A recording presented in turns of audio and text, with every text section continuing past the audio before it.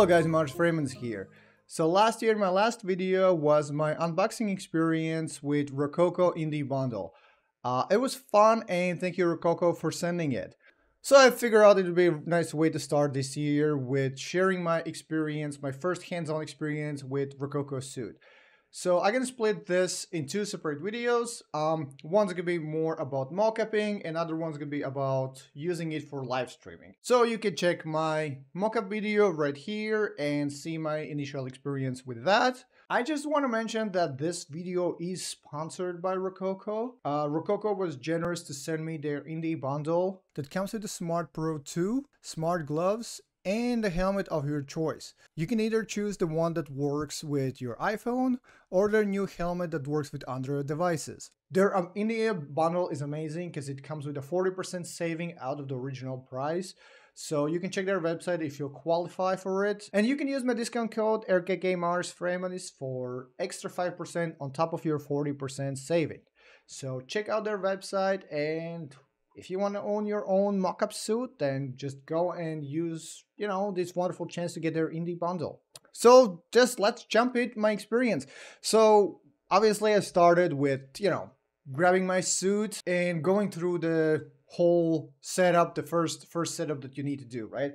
Thankfully, it's pretty amazing that, they have gave all the cables and everything, so I can just hook it up and update my suit.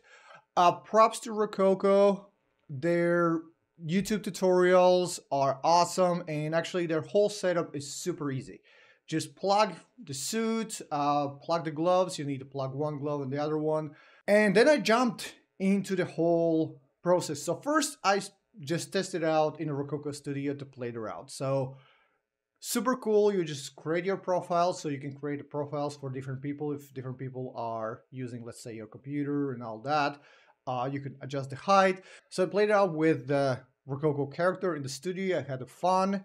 Try different mockups. I started with recording some mockups for my game project, chopping animations and stuff like that. So just kind of get a feel of what I can do with the suit and how it works out. So Unreal Engine setup is easy, and again, props to Rokoko. They have a whole dedicated video how to set it up. They have for older versions of Unreal Engine, and they also have new video for 5.5. And for the metahumans is super easy, the same as face. You just go to the live link and just input the body and face sources into the metahuman.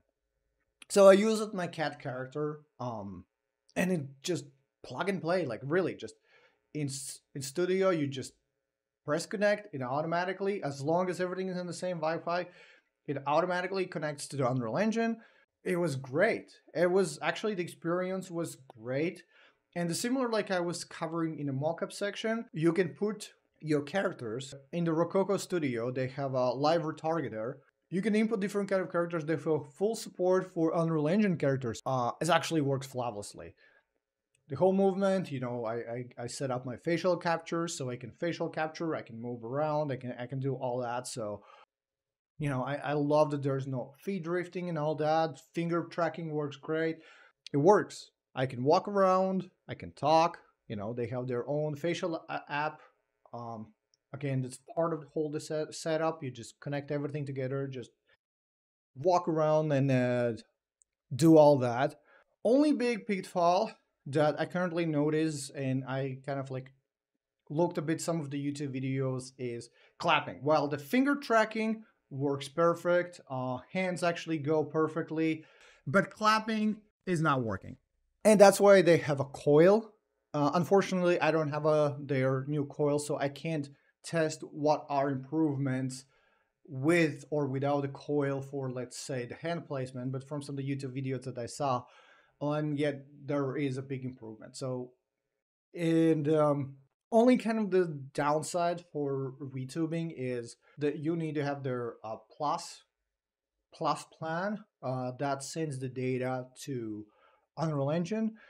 I'm not sure, kind of from their thing, if you need to have a pro license also for the sending over the facial data. Anyhow, you can still record your body, send body data with your Plus membership, And then, for example, you can use, instead of their app, you can use Unreal Engine, Live Link, Face app, and use that to do your facial animations.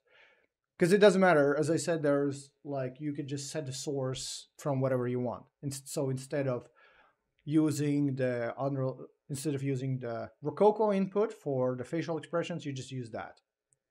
It's the same setup. It's just in a drop-down menu, you just change it. So that's my initial experience with live tracking.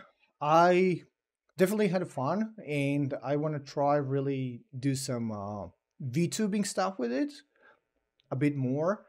I'm probably just gonna need to, write some kind of like, animation blueprint so I can just fix some of this stuff, some weirdnesses. But besides that, everything actually looked pretty good. For live experience, and with metahumans, it's super easy, just plug and play.